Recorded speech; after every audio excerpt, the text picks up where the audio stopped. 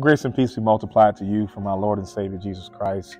I want to send a special greeting to all of our co-laborers at Nazarene Full Gospel Church and those who also join us online. We're so grateful for your support always, but I want you to be a part of what we're getting ready to do for the next 12 days.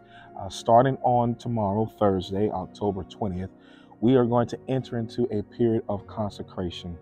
And that period of consecration simply means this: we are seeking God's face, asking God for ourselves, not for anybody else, for ourselves individually.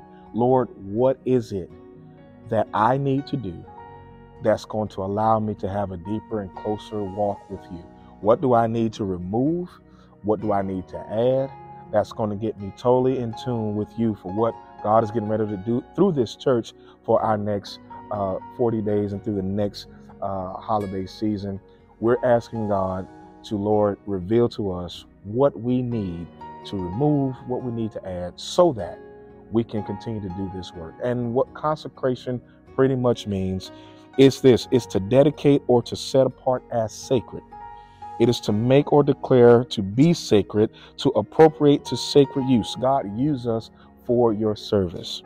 To set apart, dedicate, or devote to the service or worship of God.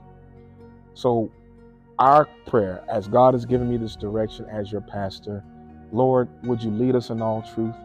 Would you guide us? Would you let us understand and come to know what our purpose is individually and then collectively as an entire church? So if you are a co-laborer here at Nazarene, for the next 12 days, I'm asking you, and I'm not setting any parameters or different,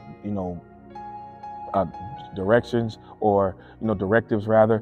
Whatever it is that that has to be removed in your life, what needs to be added. God, I need more mercy. Lord, I need to be more forgiving. God, whatever it is, God, I need to remove this out of my life. I need to take this person out of my life.